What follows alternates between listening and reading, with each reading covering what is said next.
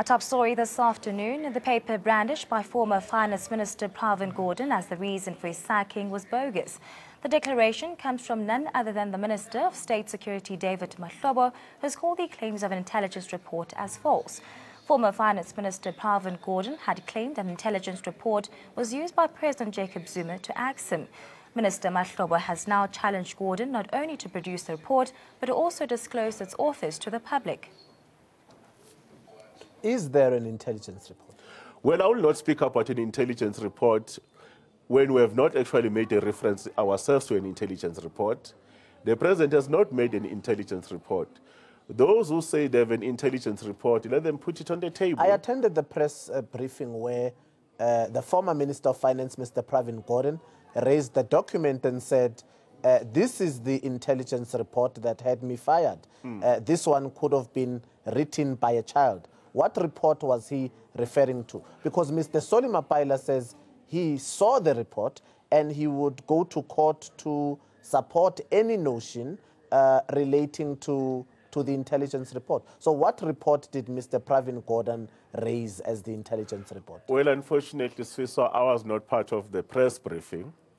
My only difficulty is how, as those of us who have a duty to inform and educate society, how if I was part of that press briefing, I would have actually requested a copy of the report.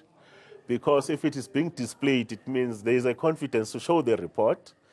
Secondly, I would have actually asked a question to say, where did you get the report? This is a difficulty in how these issues that when we want people to start to be accountable. People speak about the report, they don't give a copy of the report. They don't actually even say where they got the particular report. But as government, let's respect the processes that are already underway. The matter is in the courts right now, and the matter is with the Office of the Inspector General. And we should be in a position to be able to allow those particular processes to actually help. But fortunately or unfortunately, I never sat in that confidential meeting. I've not been given the report. Whenever we actually got that report, and it's given to the Inspector General, we should be able to say whether it's an intelligence report or not. Significantly, Gordhan was not the only one to allude to the report that seemingly does not exist. ANC Secretary General Gordhan and SACP Second Deputy General Secretary Solly Mabaile also made references to the report. In fact, the Democratic Alliance went to court to force President Jacob Zuma to produce this report. But the person who everyone accuses of having access to the report has never made any public mentions of it. President Jacob Zuma has in fact now asked the Democratic Alliance to produce a report they referred to during the court proceedings.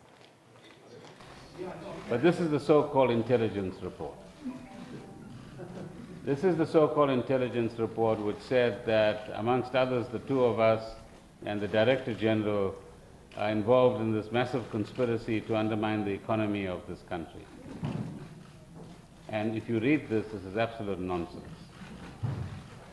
This is not the basis upon which you fire, inverted commas, or release from their responsibilities, which are more polite way, by the way, ladies and gentlemen, of saying it, a Minister of Finance and a Deputy Minister of Finance.